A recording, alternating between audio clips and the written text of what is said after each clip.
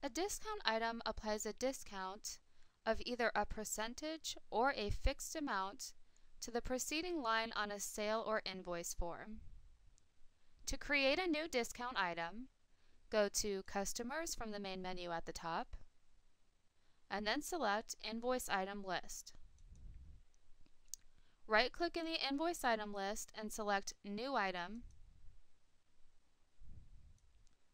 and then select your type dropdown for Discount.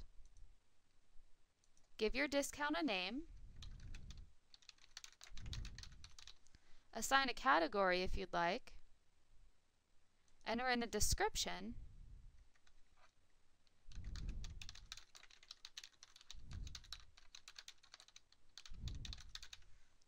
and enter in an amount.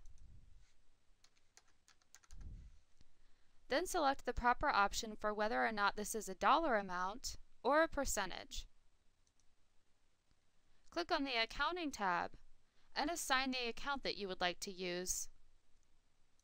You can select a COGS or expense account, which will increase your COGS and expenses, or you can select an income account, which will decrease your income.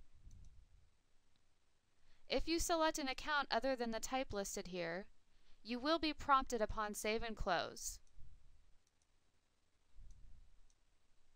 This is simply a warning message alerting you that the account type you have selected there is not a type of COGS or expense.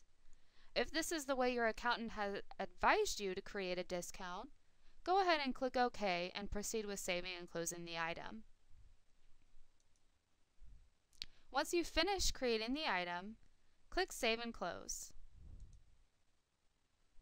For more information about discount items, click F1 and read the help topic on discounts.